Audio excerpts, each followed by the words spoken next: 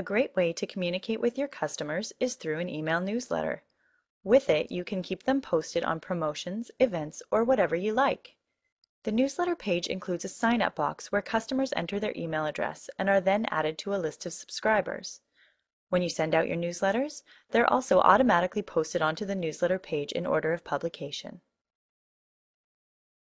To create a newsletter, click Add Newsletter.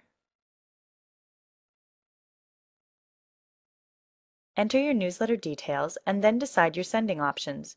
You can save it as a draft to send later, publish the newsletter without sending, or send and publish the newsletter to your website.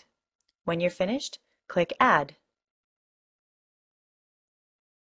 To edit newsletters you've already created, click Edit Newsletters.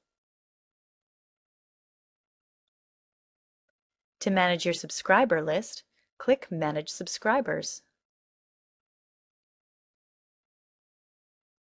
For options like adding a sign-up box to other pages, click Options.